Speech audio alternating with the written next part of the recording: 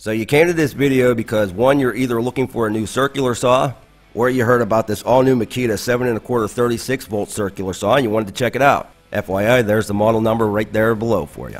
But either way, we're going to use it and abuse it. We're going to slice and dice, full review. We're going to talk about all the things that I do like and the one thing that I don't. Let's get it going.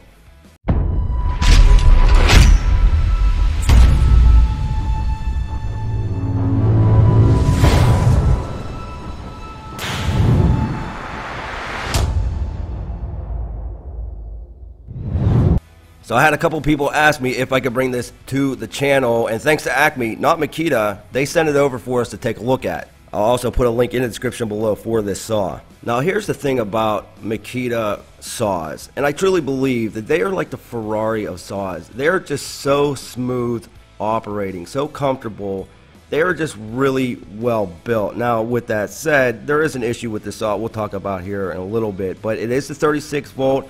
You do have the battery indicator lights right up on top of this saw for both batteries. But just one of the things that they've done very well on this, check out the base plate and the guarding. So magnesium, but look at this. It's almost like a painted magnesium plate, and you can see those numbers so clearly on this saw. It's not just etched. It is really nice how they did that. I am just really happy with that. The other thing I really like about Makita saws, especially on this one, is their bevel capacity and their positive stop. So you can go up to 56 degrees on here, but it's so easy to do. It got that positive stop. All you have to do is flip that lever, decide where you want to go, and they give you the option of the most popular positive stops. You got 22.5 degrees, you got the 45 degrees, and you can go up to the 56 degrees. And it's not one of those cheaper styles where, you know, you put that in and it'll click and then all of a sudden it'll go past it. I mean, when you put that in, when you dial it in, it stops. I mean, that is it. They're probably the best out there when it comes to their positive stops. I'll give you that, Makita. Now you also got 2/5/8 of an inch of cutting capacity at 90 degrees, so that's pretty impressive itself. You can also put an edge guide on this. No surprise, every saw has them, but you only get the one out in the front, you don't get one in the back, and you got the onboard storage wrench. And you also got the blade stop right here for when you go to change that blade. Now the depth adjustment on here is simple to do. Not the smoothest action I've ever felt on a saw, but it's not bad. You just lock it down, it's definitely not going anywhere. We will do a plunge cut in a treated 4x4 for you guys to check that out here in a bit. Just a different view for you guys. Oh, you also have the built-in tether notch on the back, so that's always a plus as well. Again, it is the 36 volt, so you will need two batteries. We're using two 5AH batteries to use and abuse, slice and dice. Now this saw, the blade is on the right side of it. A lot of people like that. Me, I'm right-handed, so I prefer my blade on the left-hand side. So I struggle a little bit with it, but that has nothing to do with Makita. It's just me, myself. All right, let's start going to town. Let's check out the electronic brake first. They always do very good on electronic brakes.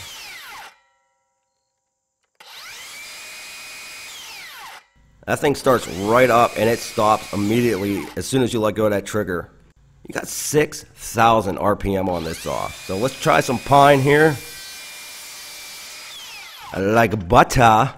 But here's the deal, you'll see that it starts doing something, and I will point this out towards the end of the video, but as far as it goes with power, man, it just speeds through. It has a lot of power to this saw. And not to mention, you're only looking at about 10.5 pounds for this saw. Alright, let's give you guys a different angle here and see what it can do.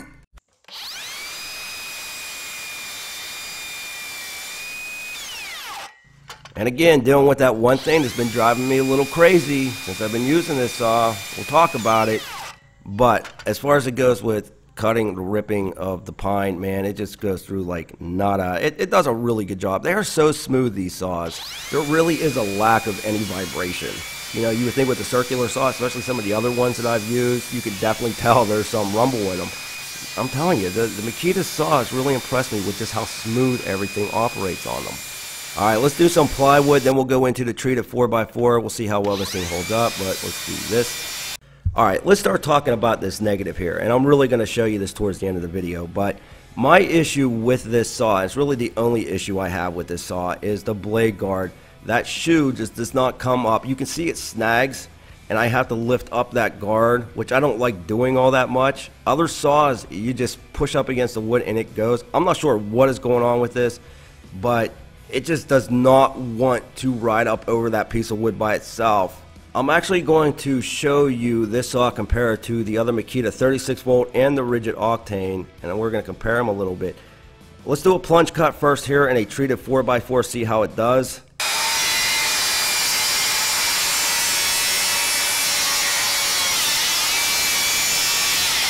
Now, there's no issue with that. Definitely a lot of power. Let's rip down through this here a couple times. We'll show you what it can do power-wise.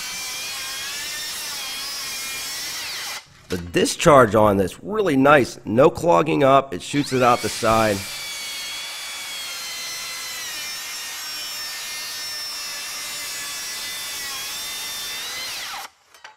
I'll be honest, it is a little tough for me trying to get this camera angle and using the right-sided blade. I just like the left-sided blade because I'm right-handed, but check out that discharge, man. It is really, really nice. Let's do a couple different views for you. And you do got that LED light on the front, too. It's really nice and bright. Man, it's taking down that treated 4x4. Nice deep cuts, too.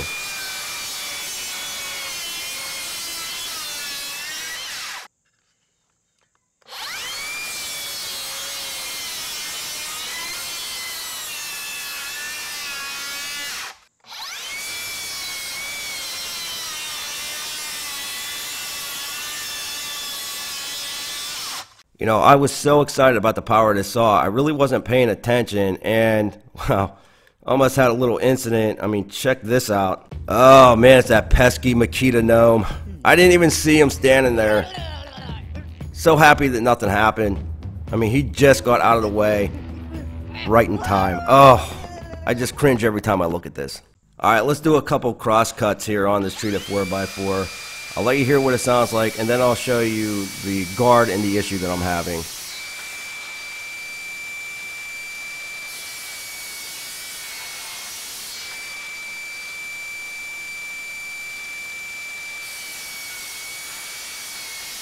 Now, do you see how that thing gets hung up on there? That's really frustrating. It really is, because this saw is almost near perfect. When I pull that trigger and I start to push, that guard should ride right up over that wood, and you can see it just not do it. Even with the plywood and the pine, I struggled with it and struggled with it. Let me show you the 36 volt rear handle and how well it does. And even the rigid. I mean, the rigid, no issue at all. It rides right up over that wood. Never had an issue with the circular saw before, except for this one when it comes to that. And I'm just being honest with you guys. I mean, everything else is so well done on this saw, but I really have issues with that guard. Let me show you the 36 volt from Makita. And here it is. You've seen this many times on the channel. We've done a lot of tool duels with it. Let's see what it does when we try to go over that 4x4. Yep, same thing. It rides right over top of that treated 4x4. Now, it is quite possible that I have one that just has issues. That happens all the time, where you might not. I'm curious, have you used this saw yet? And if so, have you had that issue with the guard? If so, leave me a comment in the comment section below. Now, another nice thing that I do like what they did here, check out the top of this saw here. Even though this is on the right side, the saw blade, you do have somewhat of a view from the back top side if you are right-handed. They added that little viewing area, I guess you could call it, to see that blade. So that's pretty nice. Still, me personally, I like the left-handed saw. Alright, here are my final thoughts on the saw all. It is really powerful. The 36 volt, no issue going down through that treated 4x4. It'll hold up to any job site. Definitely a professional grade saw. Obviously, it's Makita. That's what you would expect.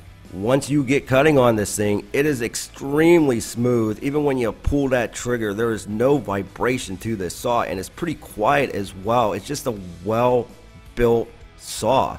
Absolutely love the positive stops on Makita. I think they always do a great job when it comes to those, probably the best out there. Depth adjustment, not the most smooth I've ever felt, but not a big deal to me. I love the feel of the saw. I think it's extremely light and very comfortable. Ergonomically, it's great. I also like what they did to that magnesium, and the numbers out on the front really stand out well with that black. Now, as for that guard riding up over the wood, I honestly believe it has to be a fluke. I've never had an issue with the Makita saws doing that before, and we just seen the 36 volt. It rides up real nice and smooth. So I'm almost curious if maybe there was something maybe wrong with this particular saw. But that being said, that's why I'm asking you to leave a comment in the comment section below. Let me know if you've used this saw, if you had the same issue or not. Other than that being a major downer for me, everything else was pretty much great. I loved it. So if you like this video, don't forget to smash that like button. Don't forget to subscribe and hit that bell notification so you don't miss out on any other tool reviews. Come say hi to us on the Instagram page, and with that, we will be back with more tool reviews soon.